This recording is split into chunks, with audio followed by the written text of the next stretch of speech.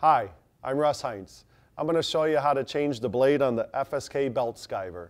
To do that, we're going to need the Skiver spare blade kit. I've laid the FSK Belt Skiver on its side. Now we're going to move the fence into the back position, and we're going to raise the blade all the way up. And we're going to loosen the grip rollers.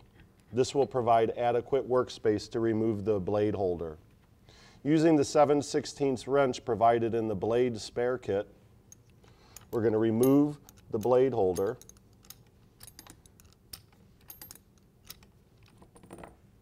and we're going to remove the old blade. It is easier to move the fence into the top position when inserting the new blade.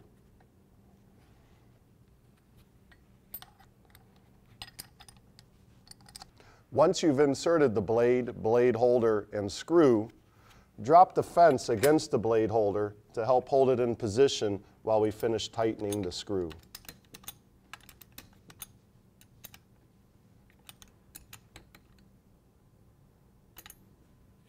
And that's how you change the blade on the FSK Belt Skiver.